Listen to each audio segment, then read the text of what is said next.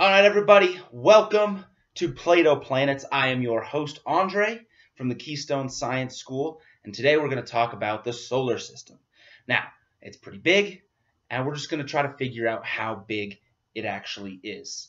There are 8 planets in the solar system, and they all revolve around our sun.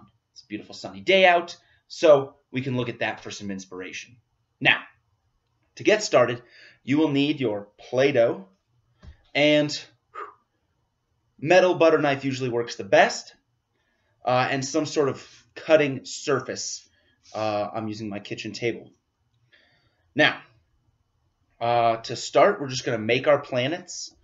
We're just going to divvy them up, and this whole loaf of Play-Doh will be able to make all of the planets proportional to the rest of the planets. So, if you know what the biggest planet in the solar system is, you can assume that that planet will take up the most Play-Doh. And right off the bat, you'll see exactly where I'm going with this. So, what you'll do is take your Play-Doh, mush it up. Now, you should have about as much as I do, and I made it into a nice long loaf just so it's easy to cut. Now, take this piece and cut it into 10 pieces. All right, now your loaf is cut into 10 relatively even pieces. Looks like a big delicious pastry now. Don't eat it. It's going to taste real salty. I tried. And what you're going to do is, out of these 10, you're going to take 3 of them, set them aside over here. And then you're going to take 6 of them, and these 6, you're going to mash them all together. Just mash them together. Feels good. Now, this is going to be the beginning of our first planet. Not the first planet in the solar system, but like I said earlier, the planet that's going to take up the most mass. This is Jupiter, or what's about to be Jupiter. Now, I'm going to set up my planets this way, so that planets that are closest to the sun are on this side, and planets that are further away from the sun are on this side. So Jupiter is the 5th planet from the sun, so it's going to go kind of in the middle, but kind of further away. Now, back to our 3 pieces. Take all those and mash those together. And this is going to be the beginning of Saturn.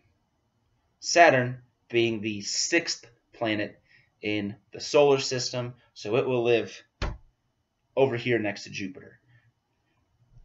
Now, this last piece of our original Play-Doh loaf is going to make up all the rest of our planets.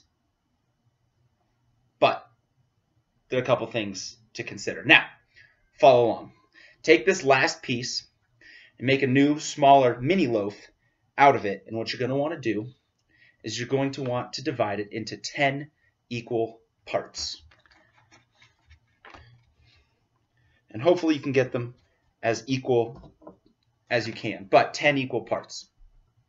Here are 10 relatively equal parts of Play-Doh. Now, take 5 of them. 1, 2, 3, 4, 5. Take these, and you can put them with Saturn. So, half of what we had remaining is going to go into our gas giants anyway. Now, if you did what I did and made Saturn nice and round here, this has an excellent chance to give Saturn its beautiful, beautiful rings. How's that look? Saturn with its rings. Now, take 2 pieces, mash them together, and this becomes the last planet in our solar system. If anyone knows what it is, scream it out right now before I tell you. This is Neptune, and Neptune will live right over here at the end of the solar system. All right. Now, take 2 more parts from that second group of 10, mash them up, roll them around, nice and round, get that gravity, get that orb shape, that sphere that we love so much in our planets. This is going to be Uranus, the 7th planet away from the sun. So the back half of our solar system here is starting to look pretty good. Now, Neptune and Uranus are about the same size, but not exactly the same. We'll get there. All right, now you've got 1 piece left from your second group of 10. Now you're going to take that. You can make it into a new loaf, roll it out, make it nice and even, make it nice and pretty, because we're going to cut it up again, because we're still missing 4 whole planets.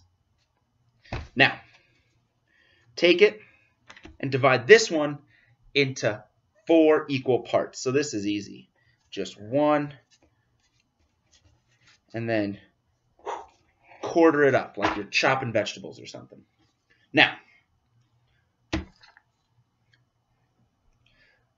you've got 4 parts. Take 3 of them, smash them up. And do you think this is going to be a planet? Guess again, this is going back on to our gas giants here. Slap that onto Saturn. Now Saturn's got a fun hat. All right, now you got 1 piece left. Now, take this, and this might be a little tough, but you're going to want to divide it into 10 equal pieces. It's like when you fold a piece of paper, eventually you can't fold it anymore because it gets so small. So we're going to see if we can divide this into 10 equal pieces. I wish you all the best of luck. There's 1. Oh boy.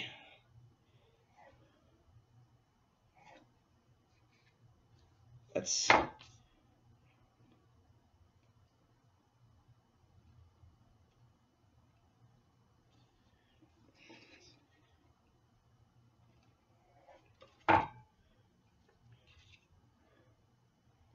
All right.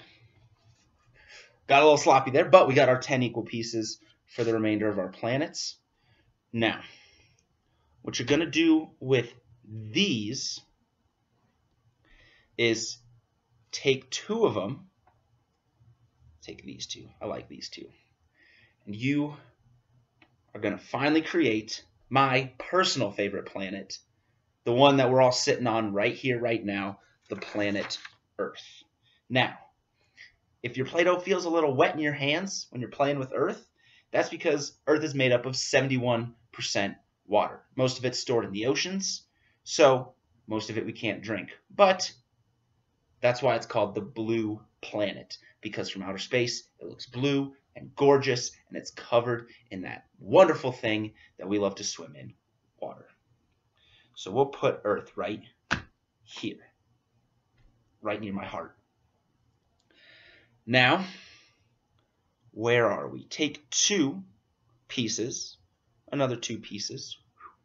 Take those, combine them up, make them nice and round, orb-like, spherical, planetary.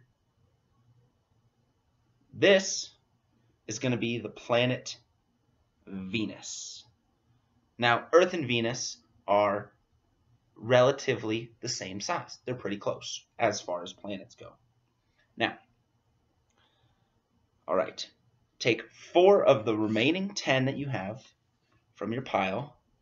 Take those, smash them up, make them nice and orb-like, spherical, planetary, and then forget about it. These are going back on Uranus, because Uranus is a little bit bigger than Neptune, and we never got around to that. So, we're still adding on mass. Everything's not so easy. It's not so cut and dry as you might think. So, now we have our 2 here, our 2 here, and our 4 here. So we should have 2 pieces left. What you're going to do is combine them into 1 piece. And you're going to want to put this, wait for it, into 10 equal pieces. All right, I think I have 10 even pieces here. Now, we shall see. All right. Whew. Okay. All right. Take one of these pieces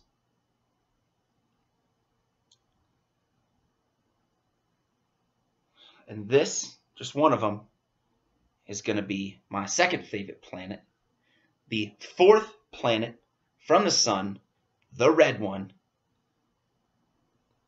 This is going to be Mars. Fun fact about Mars, the largest volcano in the solar system is on Mars. And which is pretty wild to think about. Of your remaining 10, take 4, 1, 2, 3, 4, combine them all up, take them, plant them on Neptune here. Give Neptune a little extra gas, a little extra love. Got to roll that one up. All right. Should have 5 parts left. Take 4 of them. Got 4 of them. Take them and put them on Uranus. Still not making any new planets. We've got 1 left. I hope if you can guess what the last one is, bonus points. But Neptune needed some more love. Uranus needed some more love. Saturn got plenty of love. It got rings and a hat. Mars, so far, it's the last one we just made. It's looking like the smallest, but there's 1 more that we got to make. It's the smallest planet in the solar system, but it's also the closest to the sun. So you're going to take that last little piece and take a wild guess at what you're going to do with it. You can divide it into 10 equal parts. So, I don't have a microscope with me, so dividing it into 10 equal parts might be a little tough, but we'll do our best. All right. If you have 10 equal parts, you're going to want to put them you put 7 of them over here and 3 of them over here. So, take the 3 and combine them with, who's going to get the love? Uranus is going to get some more love. It's going to get a little bit more mass. Now, these last little pieces, the 7 tiny, tiny pieces from your last one that you had to divide up, this right here is going to be our lovely planet Mercury. We're going to put Mercury right here next to the glowing sunshine of this sun.